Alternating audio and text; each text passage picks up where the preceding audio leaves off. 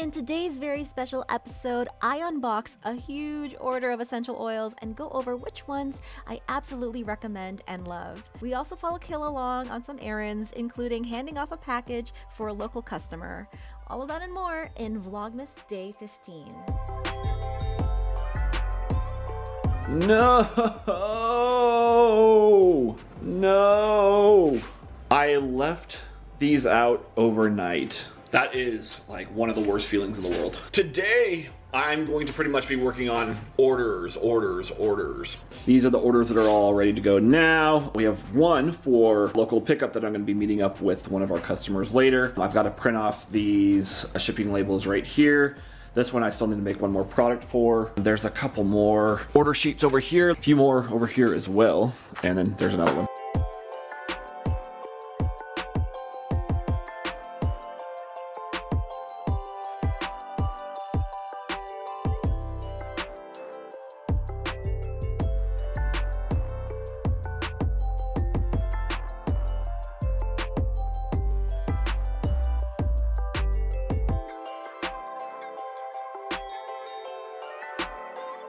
Oh, and let's not forget about the lip balms from last night that I still need to label.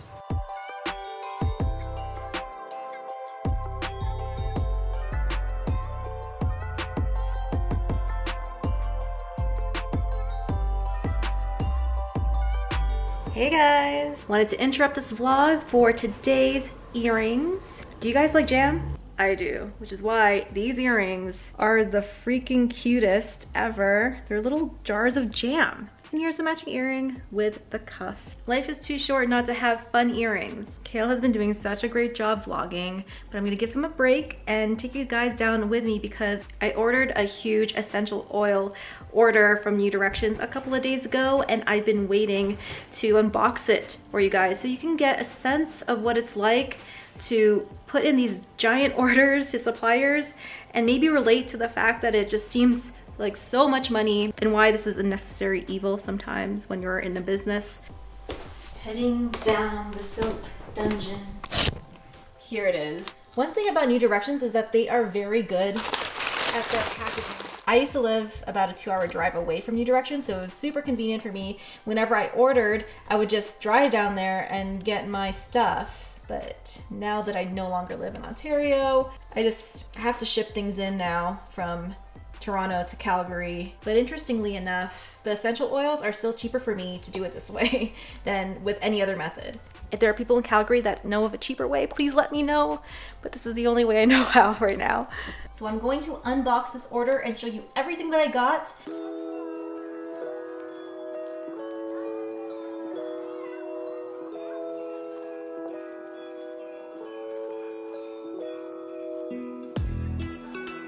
Here they are. Interesting packaging material. I like that New Directions uses a lot of paper.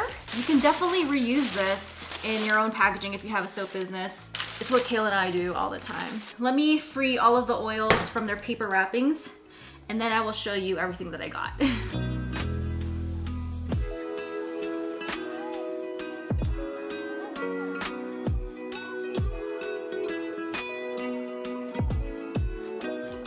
Fun fact, I actually ran out of a lot of my essential oils all around the same time, which is a good and bad thing. Bad thing because I know I'm about to spend a lot of money on my business, and a good thing because I can order them all at once, meaning that that high shipping cost that I'm gonna have to pay will pay for a lot of things as opposed to buying just 3 of these or 1 of these or 2 of these at a time. So it's a pros and cons thing. I think it's worth it in the end. But when this order came, I thought it would be a good opportunity to talk to you guys about all the essential oils that I recommend if you're thinking about using them in your soap products and your other bath and body products, because it could be so overwhelming looking down that giant list when you're buying stuff from New Directions Aromatics or any other soap supplier. Here's a quick list of my essential oils. See what I did there? I'm actually gonna do this in order from the one I recommend you get the most and maybe the least important. I'm not really good with words today. So I'll start with the big guy.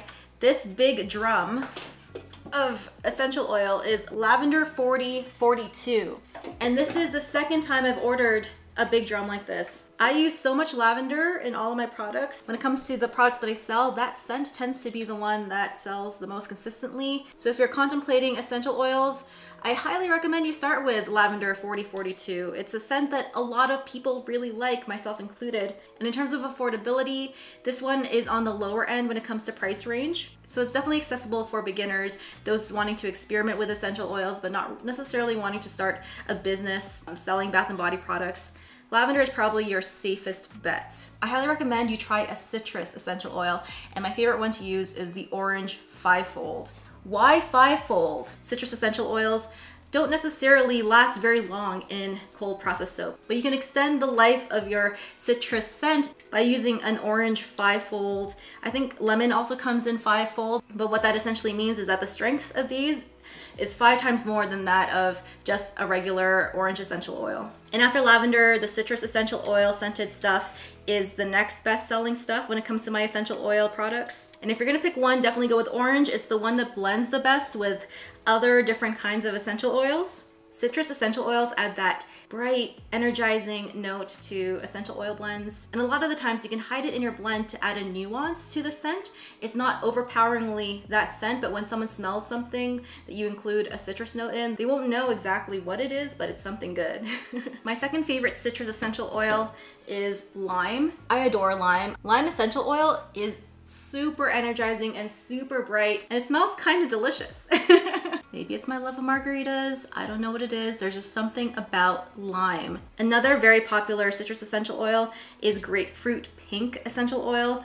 This smells exactly like grapefruit. And the scent of grapefruit is a little bit more citrusy and more floral than orange. I feel like orange is very sweet, like an actual orange, whereas the grapefruit, it's more refreshing. I bought grapefruit essential oil a long time ago, early on in my business, and I ran out of that essential oil and I have been missing it ever since. So when it came time to buying more essential oils to restock, I put it into my cart because I definitely want to play with this more. I love, love, love grapefruit essential oil. And then last is lemon essential oil. And I like to add lemon in different types of products because it just adds that brightening note that you're looking for, that clean, fresh note that I feel a lot of people search for in bath and body products. I decided to grab the lemon fivefold because I wanted to try making soap with it to see how long it actually lasts. I don't think I've ever tried just a citrus scented soap. I've always been too afraid to, for fear that it would be a big waste because it loses its scent in a couple of months. So that'll be something to test. And that's why I grabbed all these citrus essential oils, because I really wanted to know just how fast a soap scented in these, in just citrus essential oils, how fast that scent fades. So after citrus, the next type of essential oils I suggest you invest in are the ones that add that base note, the ones that are deeper and more earthy. My favorite is Patchouli Dark. For my patchouli customers, this patchouli dark essential oil is one that they love. It also comes in patchouli light. I'm not exactly sure the difference between the two, but I like the smell of patchouli dark. And another base note essential oil that I recommend is cedarwood. And this one is one that is sought out by a lot of people. It's a deep, woody, musky scent. And this paired with my lavender is so soothing. People love it. The one I got is Cedarwood, Texas. There are so many different kinds. And I recommend if you are gonna buy your essential oils from New Directions, take the time to read all of the reviews. And that's what I really like about that website, is that there are so many reviews from soap makers, candle makers, different crafters, and they all talk about whether or not a specific essential oil is good for a certain type of product. And the last essential oil that I purchased is one that I don't know if I recommend to you guys because I don't know how popular it would be. It's more niche, I guess. And that is pine scotch essential oil. And this was one that I bought because of my husband. Cale loves the scent of pine. I wonder if it's because he's from Washington and Washingtonians love their evergreens. But to make something special for him, I invested in some pine scotch essential oil. And I got the idea to blend it with another fragrance oil that had vanilla tones to it. And the two together created a very unique scent blend that I don't think you can find anywhere. And my customers love it. They love it. It's my Muskoka Woods scent. It has pine scotch in it blended with another fragrance oil. It is so, so popular. Honorable mentions. Some honorable mentions that I also recommend. They're not out here because I didn't have to restock them just yet, but I really love rosemary essential oil. That one is, oh, I love it. It's so soothing, so earthy. Peppermint essential oil. I like the Japanese peppermint type, and eucalyptus. But don't get the lemon eucalyptus essential oil. Have you smelled it? Let me know if you smelled it in the comments. But it's nowhere near as good. It smells very weird. I don't recommend. But I'm super glad this shipment came because I am almost out of my pine scotch essential oil, and I need to make Muskoka Woods bath bombs. So this came right on time. I'm gonna go ahead and whip up a batch of those and show you guys what they look like.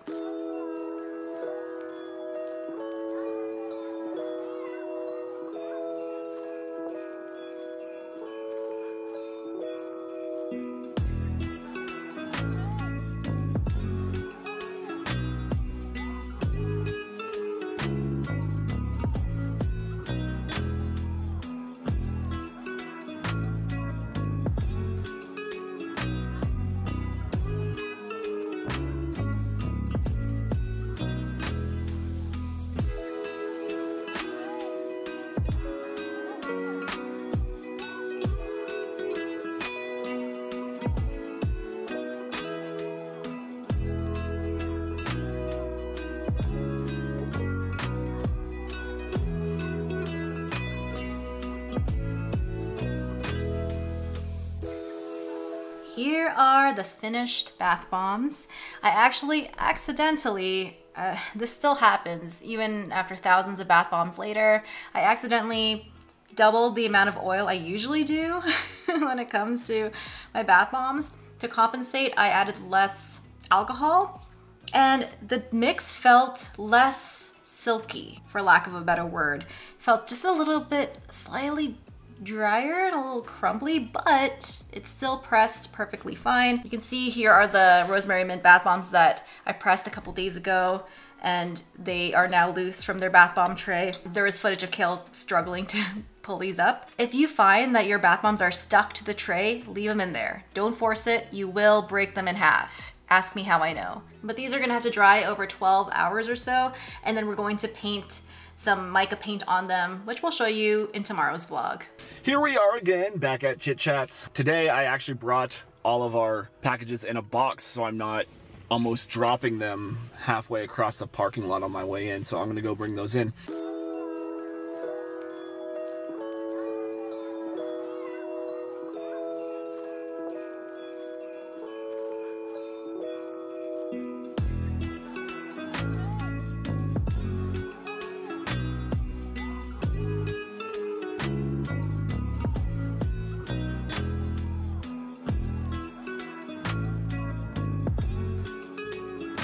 All right, now I have to go meet up with a local client to do a local drop-off. So I just met up with Krista. She's very nice. She let me know that her and her boyfriend have started their own bath bomb endeavor. And I think this is one of the most favorite parts of the job, is getting out there and talking with people, talking with our customers, talking with other creators, other makers, and just interacting with them, because it's just so much fun. It's that personal human interaction that I crave. It was great meeting her, and I wish her luck. So I'm here at the grocery store. I still hate that I left those ribs out, but ribs were on the mind, so I picked up some of these. Dinner time!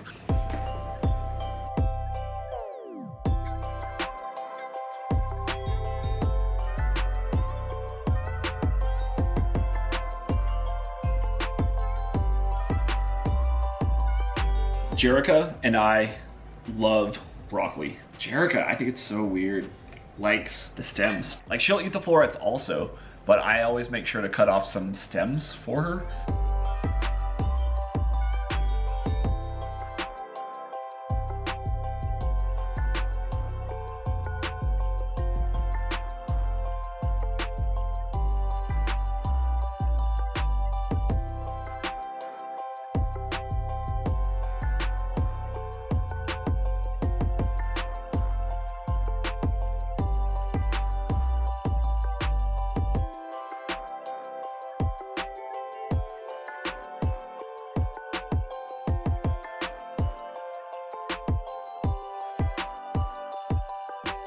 Oh my god, this looks so good. I know you were upset about leaving the ribs out last night, but this is perfect. I personally love boxed ribs, and if you've made it this far in the video, let us know in the comments what you guys prefer. If you like the boxed quickie ribs, or if you prefer making ribs from scratch. And if you like making ribs from scratch, then let us know in the comments a link to that recipe, because we want to attempt it at some point. And if you guys want the Muskoka bath bomb recipe, that is on my Patreon, which is linked down below. And speaking of my Patreon, thank you to my patrons. You guys are so sweet, kind, and generous.